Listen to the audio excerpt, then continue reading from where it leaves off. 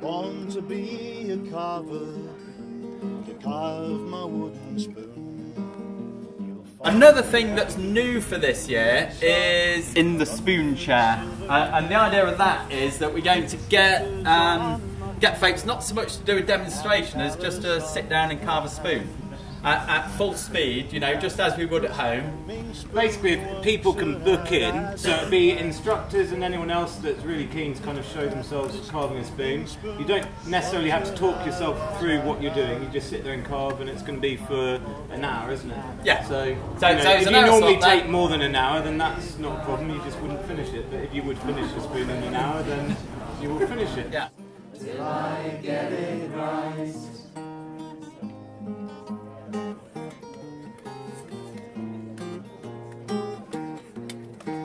And all the trees are quaking, watching what I'm making.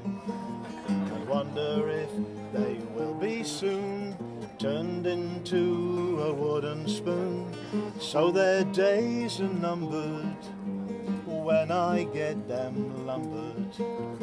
Cut and planed, it's all the same when you quarter sawn and hewn. Cut and planed, it's all the same when you quarter sawn and hewn.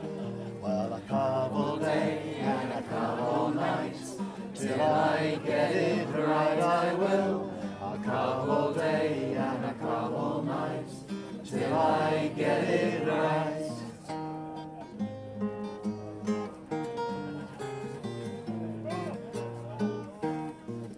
And you must count your fingers, I think there should be 10, depending if you hold your knife like an axe or like a pen. There's something quite enticing about doing all that slicing, so keep your grip, don't let it slip, and it can be your friend. Keep your grip, don't let it slip, and it can be your friend.